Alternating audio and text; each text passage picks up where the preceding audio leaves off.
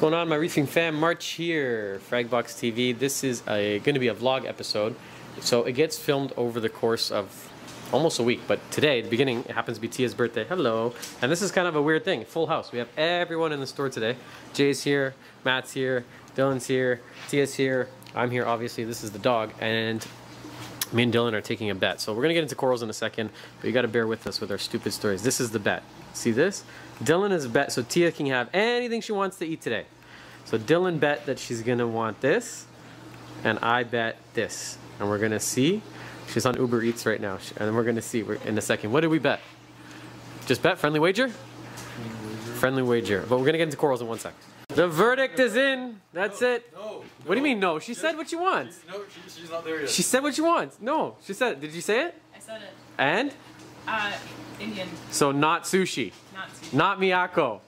Yeah. We're getting curry today. Yeah, I wanted. No, but I was like, what? Let's start this. Let's start this. Thank you for bearing with us, guys. Do you want a free $50 tenuous frag? Sure. Do you mind being on YouTube? Sure. Okay, open the bag and say trick or treat. Trick or treat.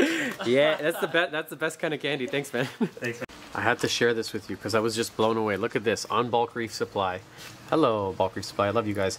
But I'm always checking out what's new on their site, and I haven't heard of this. It's a photometer. Crazy. I don't know. But, so I'm reading. It tests alkalinity, calcium, low range and high range nitrate, ultra low range nitrite, ultra low range phosphate with one single compact multi-parameter test. This is crazy. Look at this thing. It's only 400 bucks. Let's get it. Add to cart. Yeah, I want it. Okay, let's do a review. We'll get one and see what's up. Okay, so I want to start doing something in every single vlog post. I want to give the vlog, what? I was just about to talk about giving structure. Look at the coast. These people are waiting to hear about corals and we keep giving them, no, it's okay. I want to bring a little more structure to the vlog post. It's a little bit random right now. It's me kind of walking around. It's not kind of. I'm walking around the store and then just talking about stuff as I see them. So I go over here and then I see some frogs spawn and then I tell you, wow, look at this. It's so cool that it has purple streaks running through and it's not your traditional kind of, you know, everyday green frog spawn. It's got a little extra pizzazz. Kind of like this hammer coral over here.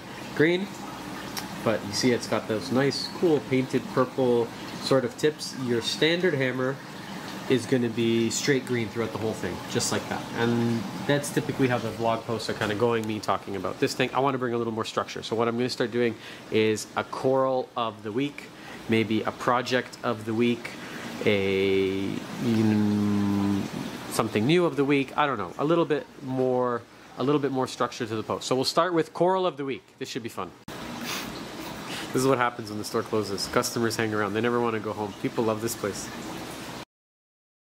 So this is going to be really hard because one, I am a coral crackhead, and two, we have a lot of corals. So I don't know how I'm supposed to do this, but I have two in mind. I have two in mind. Now, keep in mind, it's not always going to be the most colorful coral. It's just going to be the one that speaks to me. So I think I'm leaning towards this. Yeah, let's go with this one for coral of the week. I'm going to give it here to Mr. Strawberry Shortcake.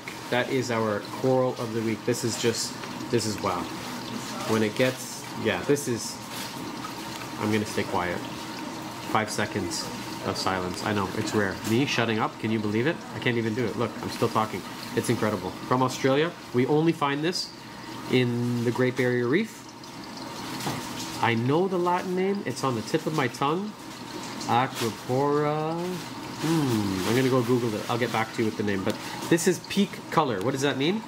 Sometimes corals brown out. So if you saw on our website, we had these pieces up for grabs this week, and they were $15 each. They used to be 150 bucks. I can't get any more color out of them. That's it. We've tried for months. They're healthy. Someone grabbed them. You give it a shot. Sometimes acros brown out. They lose their color completely, and they're not the easiest corals to keep. Even if you manage to keep them, sometimes it can be tricky to get the best color or the best results out of them. You have to give them the best conditions. So what does that mean? High light, lots of flow, low nitrates, low phosphates. Okay, those are arguable. I've seen people get some insane color, insane, with phosphates that would traditionally be considered very high. I'm talking 0.1, 0.2. I don't know how they do it. In this tank here, in our system, we are keeping our nitrates at about 5. That's what we aim for. When they get too low, we actually dose nitrates. This over here, I use ESV nitrates, and then phosphates, we're aiming for about 0.03, 0.05. It does stay quite low naturally because of the way that we water change the system, but I want to talk to you about that in a whole separate video because I can dedicate 20 minutes to just talking about how we essentially water change our store here. Remember last time I had a butter chicken? Really? Yeah. I have it very often. You usually don't make it. The project of the week. What am I working on? Huh? I know Tia. It's Tia's birthday today, and also it is her favorite time of year. It's Halloween. Project of the week. I really got to get this done. I'm kind of slacking over here. It's like the finishing touches, and I have the plexi, the acrylic, this stuff that gives it this nice finished look. It's in my car. I've just been so freaking busy with the new shipment. I know you guys know that we got these new corals, and the acros are looking amazing. They're getting gobbled up quick. I would say, you know, we just put them on the site last night. About 30% of them are gone. You can see here, gone, gone, gone, gone, gone, gone, gone, gone, and they got shipped. You typically don't want to ship acro. We are trying now with a larger styrofoam container, very thick, and we're using new bags that are much larger than before, more water, thicker containers, new heat packs, which are 50% hotter than before. Typically, frags, no trouble. I've been shipping frags across the country for the past 10 years with very little mortality, even throughout the winter months. Colonies, not so much, but now we're going to see. This one went Regina, Montreal, Winnipeg, Calgary, Vancouver, Moncton, Ottawa, all over the country. So we will check back and see how those go. Anyways, this is going to be, I know it's not that fun finishing this. That's my project. That's it. There's got to be more. Oh, in the basement. Let's go visit the poltergeist. What up, poltergeist? And the reason why I'm not sharing my stupid ghost story is because it's stupid. You know, I wish something really paranormal happened to me. I wish, like, you know, I levitated off the ground, my head spun backwards like the, like in that movie Emily Rose. What's it called? Like The Exorcist, but it's not. It's just dumb and creepy. But I'll tell you guys maybe on Halloween. This really should be my project of the week. This is good because if I talk about it, it'll put it in my mindset, and then I'll be accountable to you guys. I want to get this tank up and running the same way I did this one over here. This is our new incoming system so that we can hold more corals. And this I'm tying into our farm system over here to grow just softies. So I want to do mushrooms, some xenia, maybe some anemones. Super low flow. I'm going to use the Neptune skylights because I want to see what they're all about. I'm going to hang 2 of them off the ceiling here. I'm going to do some gravel. I'm going to do... What am I going to do? I got to plumb it. That's the main thing. I'm just got so much on the go right now. Maybe if I put down the camera and spent less time on YouTube videos and more time doing my job, then maybe this would be done. I guess I don't really have a job. It's kind of fun being the owner because I decide every day, what am I going to do? In which direction are we going? I want to set up this. Like the other day, I have sort of this curse. When I get an idea, I am screwed. I'm screwed. As soon as I get the idea, I know it's just a matter of time before it's going to get executed. So I'm so in love with how long and shallow this tank is. I'm really thinking or considering to redo this one over here. It's 14 inches. It's not as practical. I have wasted space. I could probably go, you know, it's a small store. I got to think about every square inch in here. I could probably go 1.5 feet out and maybe move the plumbing, and I could maybe get more space, more holding room out of this tank. I'm trying not to think about it and get this project done over here because that one's really been on the back burner for quite some time. Look at this trade-in. Woo! This is the Jack-o'-lantern Leptoceras. Nice big colony someone grew out. There's some red Monty here. Please disregard the dirty glass. Yeah, believe it or not, our glass gets dirty too. You're not alone in this endeavor. This is not a problem only you people have. Glass gets dirty.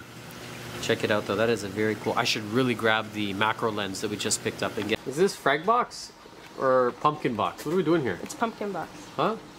We're making a candy jar. What are we doing? Forgot to buy one. What are we doing here? Making candy jars. Look at that. You know what that is? Y'all know what that is. It's not good. I am gonna go grab some F-Aptasia, new product that we have here in the store, and give it a shot and see what it's about. I haven't had a chance to personally try it, so I am a serial killer of Aptasia. I derive sick enjoyment and pleasure from killing these. Is that messed up? Is that wrong? I don't care. So do we like it? I'm gonna try it. Where'd it go? We have a lot of products in here, huh? How do we keep track of stuff? I actually had a bad experience with it. I don't want to talk negatively about it because Okay, give me a chance. I'm gonna try it out. I found a nice... You have one open? This is a new product for us. You probably heard about it. BRS did a nice long review on it. It's supposed to be good. I'm going to use... We have one open? Yeah. What do we have? You have to shake it and stir it really well. So Tia said bad experience. Look, if we don't like a product, I'm more than happy to do this. Watch, you see? Hey, this stuff's no good. Goodbye. No, it's for dramatic effect. I'm not really throwing it out. But I only said like. No, I'm just trying to be funny. No, I said I had a bad experience because I think it was user error. Because I've never used it before. I was trying it in the tank, so I'd like to try it again. Oh But yeah, you were telling me you killed something with it, right? Let's do a review video on it. But it worked really well in here. Yeah, but you used it to kill coral and it's designed to kill Aiptasia. I did. Yeah, so... But we killed an Aiptasia that we had with it. Where? Well, if it's dead, why am I following you? We're not gonna find it. I don't think we broke the... I'm gonna try it out, and we're gonna give you our opinion. And we only stock stuff that we would use on our tanks at home. If I wouldn't use this, I'm not gonna sell it to you. If it's on the shelf, 90% we have experience with it. Most of it, we use it. Just about everything we sell, we've used or we know how to use, right? Yeah, we don't stock ourselves based on margin. So a lot of stores, there's some big box stores here in the city, they will only carry a product if it's a certain margin. So they'll only carry this if they're able to make 30%, 40% or whatever they've decided or higher. Not because the product's good, they've only decided to carry it because of profit. So this, for example, Neptune Apex, you're not going to find this in all the big box stores like ours here in Toronto. They won't carry it because the margin's too low. They don't want to deal with the company, and they're not going to find it. They don't give a damn that it's an amazing product. They're only stocking their shelves based on profit margin. That's something we absolutely 100% do not do. And like I said, have no problem pulling something off the shelf. I'm going to do an update video maybe on these. What's going on here, Mr. Nero 3? I'm having quite a few come back with warranty. Love the brand, love AI, love the app, love the Hydras, love the Prime, love the Nero 5. A little bit undecided. I'll talk to you guys some more about this in another video, doing a long-term update. I'm starting to see Nero 3s come back with reviews. I have no problem shitting on a product. I have no problem telling you this thing sucks. I don't want you to buy it if it sucks. I want to sell you stuff that's good because you're going to take it home. You're going to use it. Oh my God, March, that pump is the best. Thank you so much. I don't want you coming back to the store. If you're coming back to the store, I want you coming back with good reviews, coming to pick up coral. I don't want you coming back, you know, with your Nero 3 that you just bought for 209 Canadian dollars and the thing doesn't work out of the box. Come on, that's crazy. I don't have brand loyalty. I love certain brands, but if a product sucks, and I'm gonna tell you about it.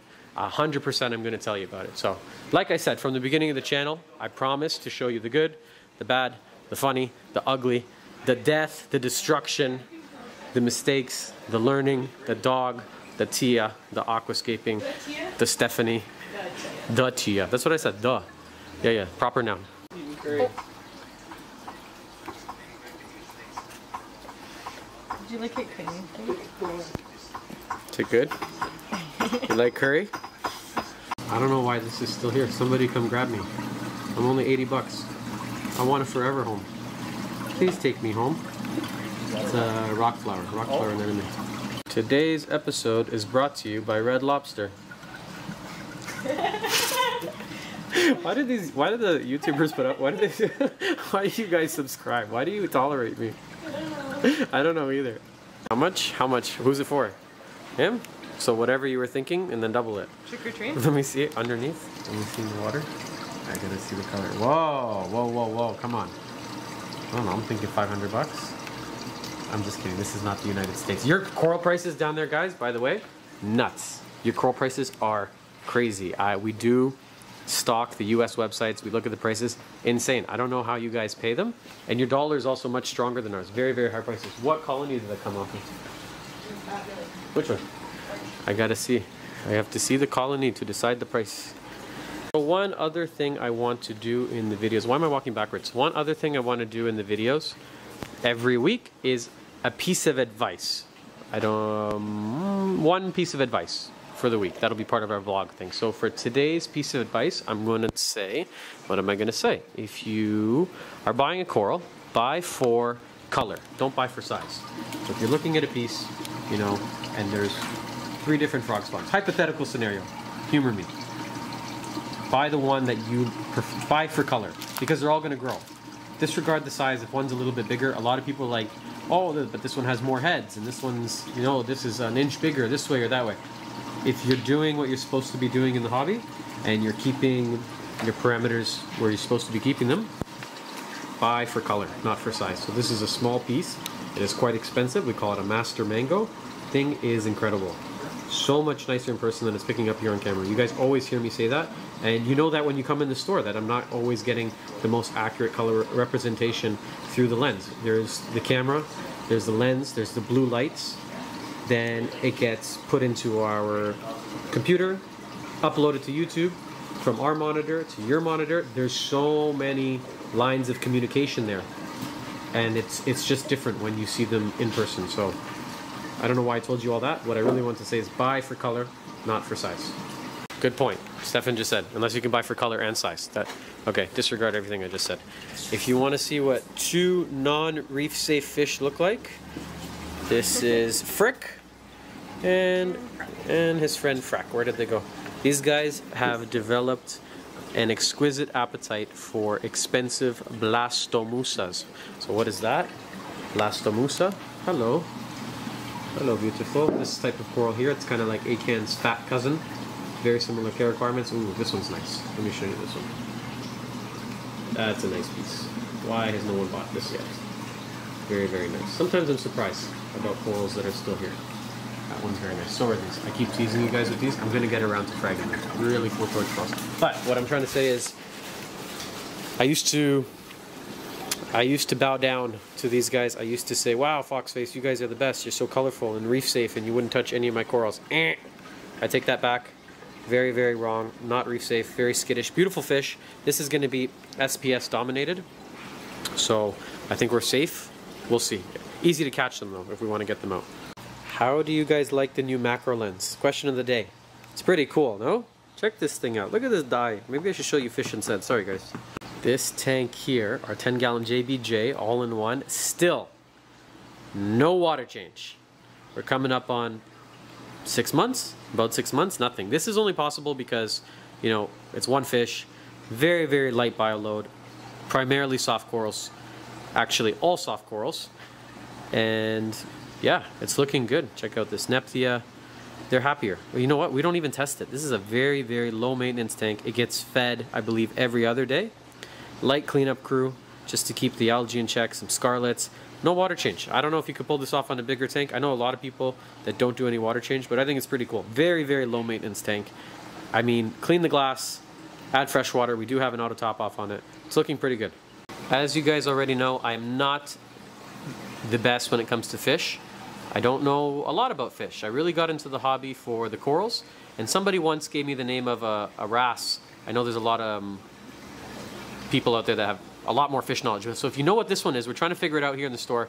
I'd really like to know the Latin name.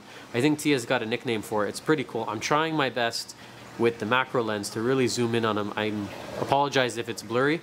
This is tricky. This is testing my motor skills right now. Not an easy fish to capture. It'd be nice to get him to sit still. But if anyone out there knows the Latin name of this fish, or even just sort of the hobby name, trade name, would be nice too. How are you guys liking the new macro lens? Is it coming through clear? Let me know in the comments below. And just quickly talking about fish, I'm going to do a video on why we do not import and sell any fish, why we only do captive bred, and once I do that video, I think that you'll feel me. You'll understand why. There's a moral issue involved. It's not nice. I'll talk to you about it in another video. Why we don't sell any fish and we only do captive bred fish.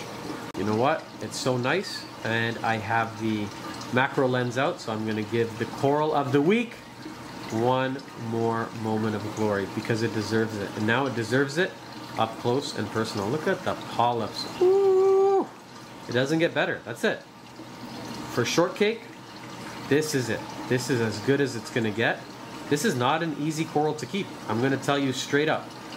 And yeah, you know what? This is feeling like shortcake. This piece could get a video in its own right. I can talk to you about this for a lot more than 30 seconds. Have not had yellow feather dusters in a while, and they're not gonna last long. So if you are looking for one, scoop them up. They're here, they're available. I do also have some purple, maroon with yellow stripes. They're really cool animals. Let me see if I can hold the camera and also piss them off at the same time. Hold on, let's see, get my finger in there. Bloop. Isn't that cool? I love these things. They won't last long, I'm telling you. I think I'm just about done with these loser crabs too. So you see the same way I said that I have, you know, if a product is no good, I'm happy to pull it off the shelves. Same thing goes for these blue knuckle crabs. These things are so cannibalistic. Look at this war zone. This is World War II of hermits. There's bodies everywhere. This is crazy. Call the UN. This is nuts. They're cannibalistic. They're mean. They're mean crabs, but they're beautiful. Look at how cool that is. It's a beautiful crab. But there are other ones that are way less harmful. Like when I look at these white ones, I think we call them African whites. I'm not 100% sure. They have these, no, we call them orange tip white hermits. Sorry, I know you guys are here for corals and I'm complaining about hermit slaughter. These guys don't kill each other. I don't find the bodies all over the place the way I do with the blue. So what I'm trying to say is, if the same way I'm happy to pull a product off the shelf, I'm more than happy to stop selling a hermit that sucks. And I'll tell you why. It's because this has never been about the money. From day one, I started as a hobbyist. Just how many of you are watching this video? Started with a little 15-gallon tank and just became completely and utterly obsessed. Completely and utterly obsessed. Like a drug, like an addiction, to the point where I opened the store, and it was never about making money. It was just being around the animals, being around the corals. I couldn't imagine not being around them, not doing this. It's an obsession. It's an obsession. It's a passion. It's an addiction, all tied into a business.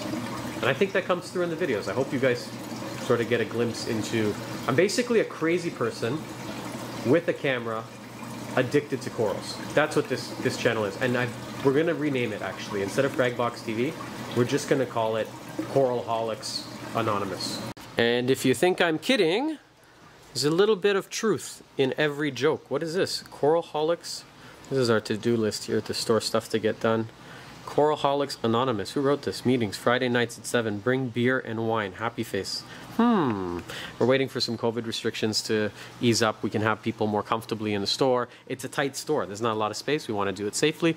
But we used to do stuff like that before COVID, before the channel. We'd do Friday nights at the store. You know, the store's closed to walk-ins, but 20 people would come by, crack open a case of beer, and literally just shoot the shit with each other. We had fun coral nights. We do unboxing nights, pizza nights. One time I brought over the N64 from my house, and I'm quite good at Super Smash Brothers. If anyone knows what that is, I don't want to toot my own horn, you know. I try not to have an ego. I'm pretty darn good, you know. You put me with Pikachu on an N64, it's not easy to beat me. So anyone that could beat me in that video game could take home a $20 frag for free. I love doing that kind of stuff. And COVID stole this from us, took away our socialization and our reef gathering. So finally, we're getting towards the end of that, and we're going to start doing those kind of things again. And if you're local and you feel like coming to one, shoot us an email. We'll add you to the list, and it'll be fun. It's a chance to meet other people with similar interests. A lot of guys trade frags. They'll sell frag. A lot of people meet here at the store. It's kind of like a hub, like a meeting spot here. Like, hey, I'll meet you at Fragbox. I want to buy this skimmer. Or, hey, I'd like to buy these those off here. I couldn't care less. Do it outside in the front parking lot. You know, it doesn't bother me. I started as a hobbyist. I understand that. I met people at stores to trade and buy and sell frags for the better half of a decade. So it's kind of cool. I'm happy to be part of that community.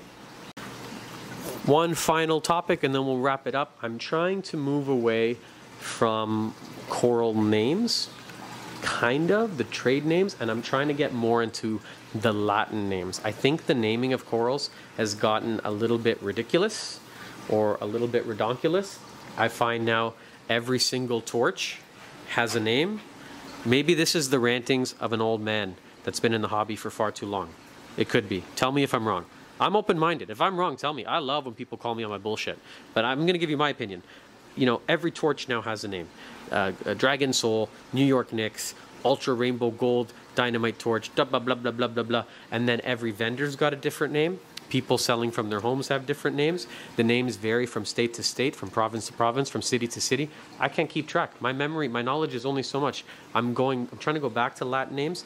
This is a Euphyllia glabarensis. You can't argue with me. You can't tell me this is not a Euphyllia glabarensis. That's what this is. This is a torch coral.